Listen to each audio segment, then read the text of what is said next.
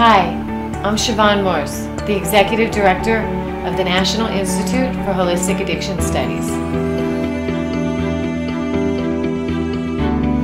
OxyContin Withdrawal and Detox.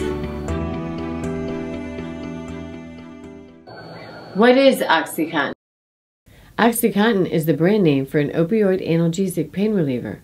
It is available by prescription only and is used to treat moderate to severe pain when around-the-clock painkillers are needed for an extended period of time. In the short term, drugs like OxyContin can block pain messages and cause drowsiness. A large single dose can cause severe respiratory depression and death. Long-term use leads to physical dependence and, in some cases, addiction. What is OxyContin withdrawal? OxyContin addiction is typically fueled by the constant need to get more to prevent going into withdrawal. OxyContin withdrawal occurs because the individual, whether it is someone who is legitimately prescribed the drug or someone who is abusing it illicitly, develops a physical, mental dependence to the drug over time.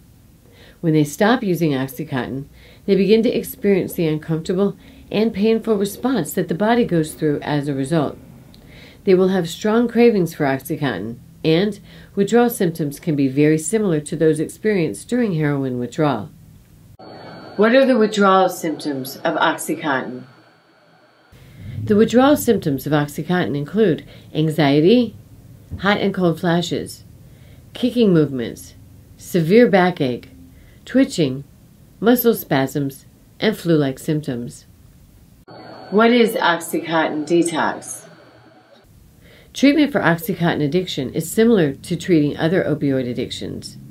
Admission to a medically supervised detox clinic will help the user manage the negative withdrawal symptoms. In order to minimize these effects, it is recommended to gradually reduce the use of OxyContin with the help of a healthcare professional. Indeed, once the acute effects of OxyContin withdrawal are under control, the focus of OxyContin addiction treatment shifts to helping the patient overcome future temptation by addressing pressing lifestyle and emotional issues.